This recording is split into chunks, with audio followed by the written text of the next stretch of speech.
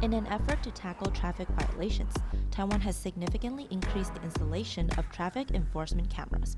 Despite this, the National Police Agency's data indicates a concerning trend. Speeding violations have continued to rise, surpassing 3 million annually since 2019, with a peak of 3.62 million in 2022. These figures have sparked a critical review of the effectiveness and strategic placement of these cameras.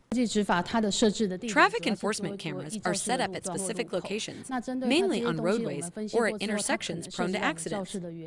After analyzing various factors, we determine the potential causes of accidents and conclude that there's a need to enhance law enforcement in those areas. In our school education and beyond, lessons on traffic safety are significantly lacking. In fact, many people only become aware of traffic laws after receiving their first ticket or experiencing their first car accident. Therefore, we support strict enforcement. NPA statistics show a concerning rise in traffic violations, from around 11 million in 2018 to more than 14 million in 2020. Despite a slight dip in 2021, 2022 recorded the highest number of traffic violations in the past 5 years. While experts acknowledge the role of traffic cameras in documenting violations, they question the accuracy of these systems and urge for design changes in high accident areas to control speed effectively.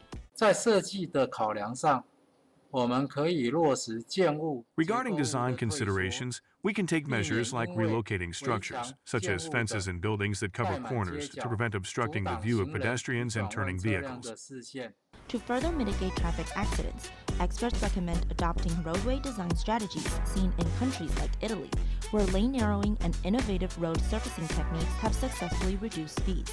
Incorporating speed limit markings, installing speed bumps, and constructing roundabouts are also suggested as effective measures.